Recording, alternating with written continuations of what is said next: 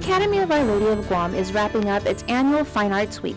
All week long, the Cougars showcase the wonderful talent they have to offer in terms of the fine arts.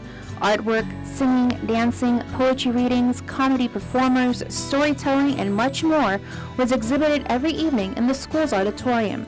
This year's theme, Evolution, Art Through the Ages, was selected by the school's art class, with each night centered around a particular sub-theme. Monday was Circus, Tuesday was Urban Art, Wednesday was Galaxy, Thursday was International, and Friday is Revelation.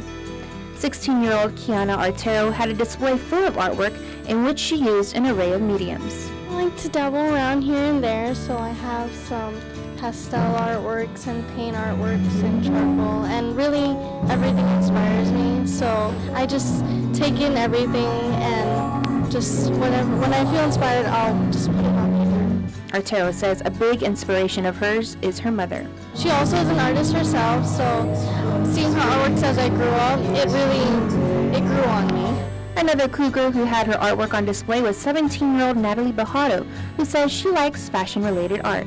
Really like elaborate pieces and realistic pieces of like, mostly like women or like landscapes too, stuff like that. As for what she draws inspiration from, I think everything around me really inspires me, like the island, like our environment, and clothes and music.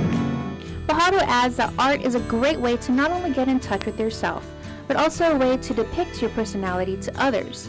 Artero offers words of encouragement to those budding artists. You should never give up, even if things get tough, because there's always some way around it, and happiness is just around the corner. Fine Arts Week was the final event for the community, and students, faculty, and staff of Academy thank everyone for the tremendous support.